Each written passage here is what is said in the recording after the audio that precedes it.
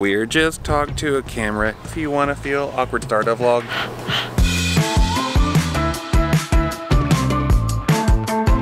Hey guys, welcome back to Ye Adventure. I'm Jeff and this is Jordan, and today we're going to tour our RV. It's a 2015 Newmar Dutch Star 4312 Class A diesel pusher coach. This is a bunkhouse. We love it for full timing with our 2 kids. We also have a dog. We flat tow our Jeep and we're excited to adventure around the country. Together as we go. No other way I know. Together as we go. No better way I know. This is our living room. It's not the original set of furniture in here. It's a replacement set of furniture. Originally there was a jackknife over here under the TV, and then we had a full-size sofa over here with a pull-out, or like a 3-seater couch over here that had an inflatable queen mattress fold-out.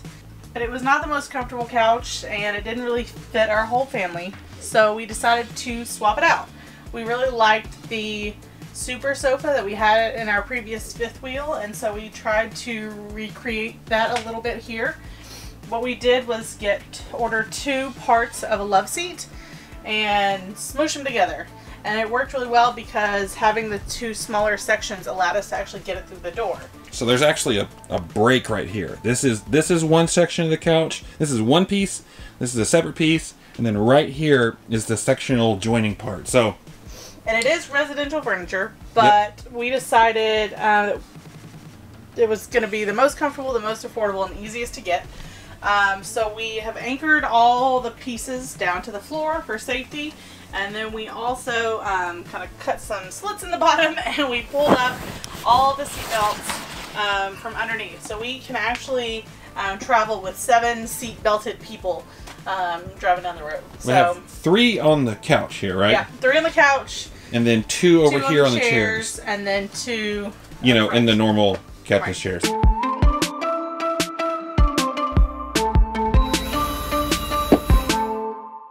Having the TV on a televator makes it not feel like it's just out all the time. It gives us a little bit extra sunlight when we want it. Alrighty. And this way too, it's not that awkward angle you get sometimes, like watching TV on the side. We have one up here, which is great, and it's helpful. We actually use it more than we thought we would, because they'll play the same thing, but that's not the only TV. So right. That's been really nice, because we do enjoy dinner and a show. Dinner and a show. That's us to a T. Dinner and a show. This is where I work. Woohoo! This is where I spend copious amounts of time working as a freelancer.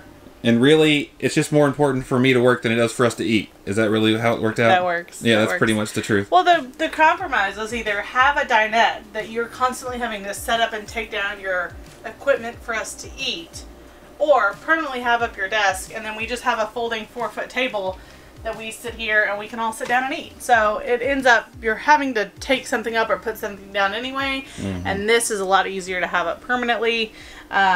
And I work, you know, I work all hours of the night. Right. You know, it can be super early, can be super late, and setting that up and taking that down all the time. It would be exhausting. It's like Jordan said, it's a sacrifice either way. Yeah. But. And we're at campgrounds with picnic tables, and you know, like it's part of it. Yeah. So we've gotten used to it. So. This desk is something that I already had actually. This is butcher block from Home Depot that I went and purchased and then cut and then sanded and then stained. And, you know, doesn't look bad. No. So, the good news is our measurements were exact. The bad news is our measurements were exact.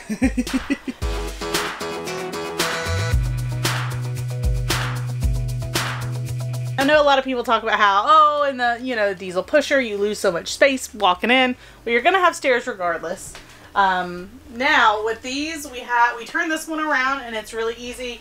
It's a great recliner. We sit in it quite often. It gives us a place for our shoes up front underneath the steering wheel. And then this is Millie's seat. If you've seen our video about Millie, she loves sitting up here and being able to watch out the windows all the time. Thankfully, she's not a barker, or that would be a problem. All in all, I'm totally okay having all of our slides back here and, having our entrance up here. It's really nice. One of the big differences when you walk in this RV is it just feels huge.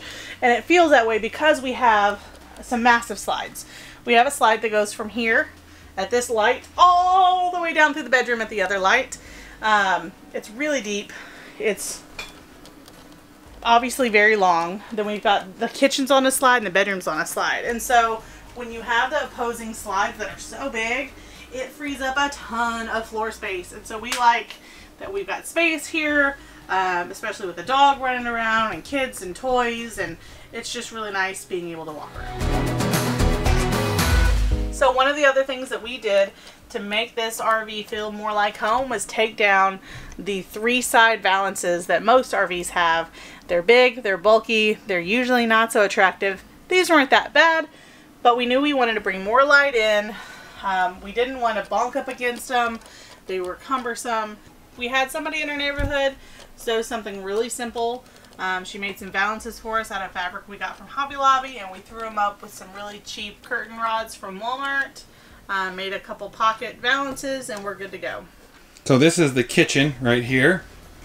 This is kind of the standard Newmar kitchen, really. It's, you know, this from this manufacturer. This is pretty much what they all look like. We do have a dishwasher down here. We have an induction cooktop, but this is kind of before they started making them removable. I would much rather have the removable version. This one's kind of, it has it. I mean, it's not bad. It could just be better. We have a convection cooktop or convection microwave oven here.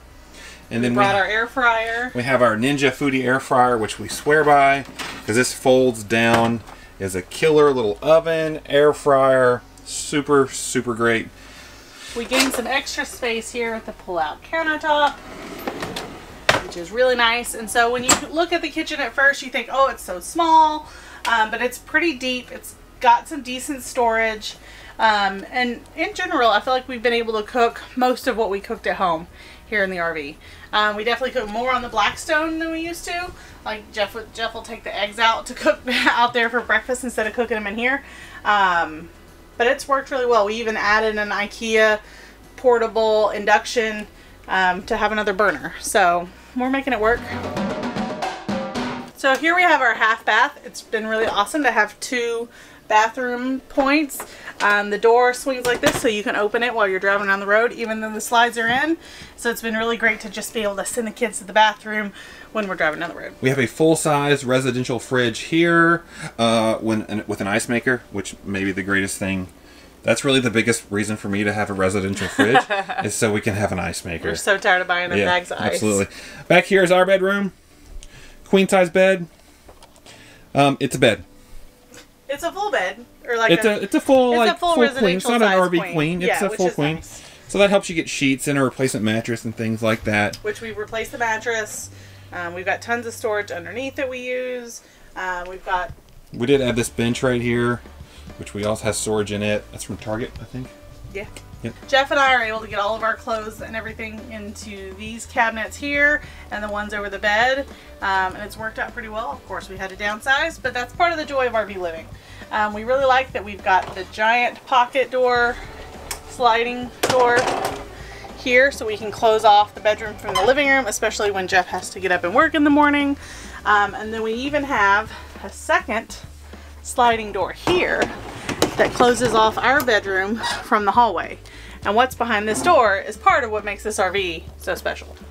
I thought us living in it is what makes it special. Well, that too. Oh, okay. This is our bunk room for our 2 kiddos. We have a bunk room back here. We have a bunk up top, bunk here. We have storage right here. We have storage underneath here. And we've got a big old window right here. And so Charlotte sleeps up here on the top. She's our 12-year-old. And Harrison, our 5-year-old, and he sleeps down here. There's a ton of storage back there for all kinds of stuff. Same up here. Actually, the top bunk has a little bit more.